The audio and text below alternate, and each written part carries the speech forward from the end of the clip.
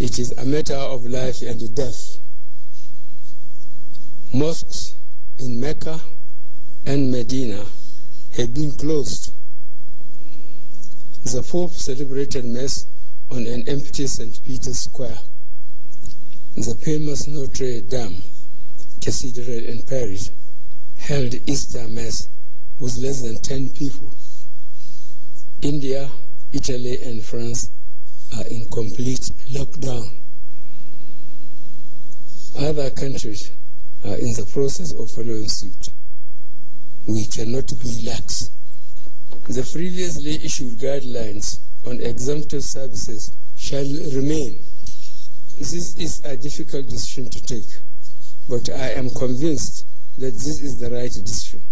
The evidence is clear. The repercussions of any premature end to the lockdown action is unimaginable. We must not lose the gains achieved thus far. We must not allow a rapid increase in community transmission. We must endure a little longer. I will therefore take this opportunity to urge you all to notify the relevant authorities if you or your loved ones develop any symptoms.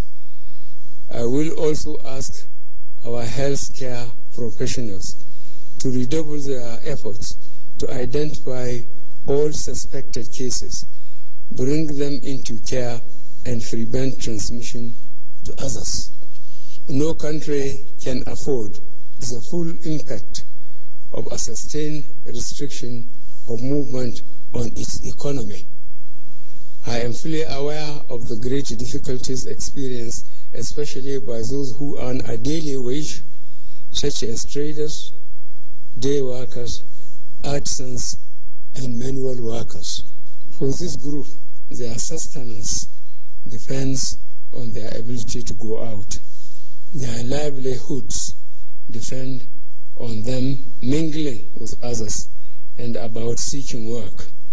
But despite these realities, we must not change the restrictions. In the last 2 weeks, we announced palliative measures such as food distribution, cash transfers, and loans repayment waivers to ease the pains of our restrictive policies during this difficult time. These palliatives will be sustained. I have also directed that the current social register be expanded from 2.6 million households to 3.6 million households in the next 2 weeks. This means we will support an additional 1 million homes with our social investment programs. A technical committee is working on this and will submit a report to me by the end of this week. The security agencies have risen to the challenges posed by this unprecedented situation with gallantry, and I commend them. I urge them to continue to maintain utmost vigilance, firmness, as well as restraint in enforcing the restriction orders while not neglecting statutory security responsibilities. Fellow Nigerians, follow the instructions on social distancing.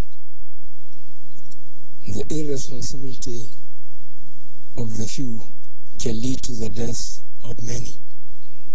Your freedom ends where other people's rights begin.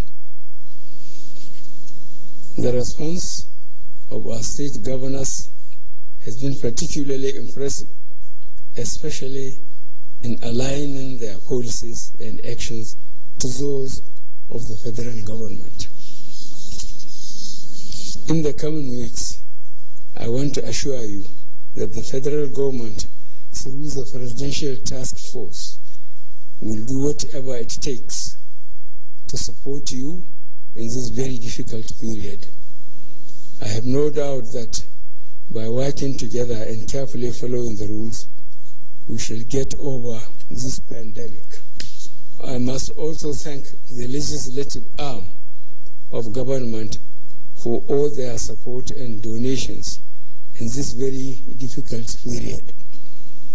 This collaboration is critical to the short and long-term success of all the measures that we have instituted in response to the pandemic. As a result of this pandemic, the world as we know it has changed. The way we interact with each other, conduct our businesses and trade, travel, educate our children, and earn our livelihood will be different.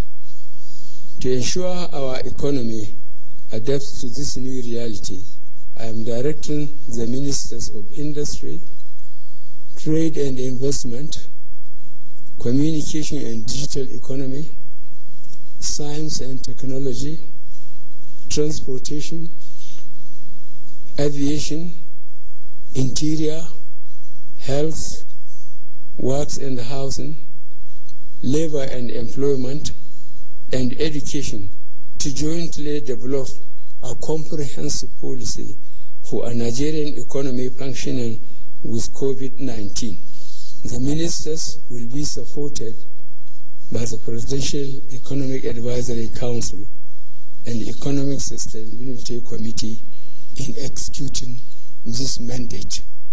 I am also directing the Minister of Agriculture and Rural Development, the National Security Advisor, the Vice Chairman, National Food Security Council, and the Chairman, Presidential Fertilizer Initiative, to work with the Presidential Task Force on COVID-19 to ensure the impact of this pandemic on our 2020 farming season is minimized. Finally, I want to thank the members of the Presidential Task Force on COVID-19 for all their hard work so far. Indeed, the patriotism shown in your work is exemplary and highly commendable. Fellow Nigerians, I have no doubt that by working together and carefully following the rules, we shall get over this pandemic and emerge stronger in the end. I thank you all for listening, and may God bless the Federal Republic of Nigeria.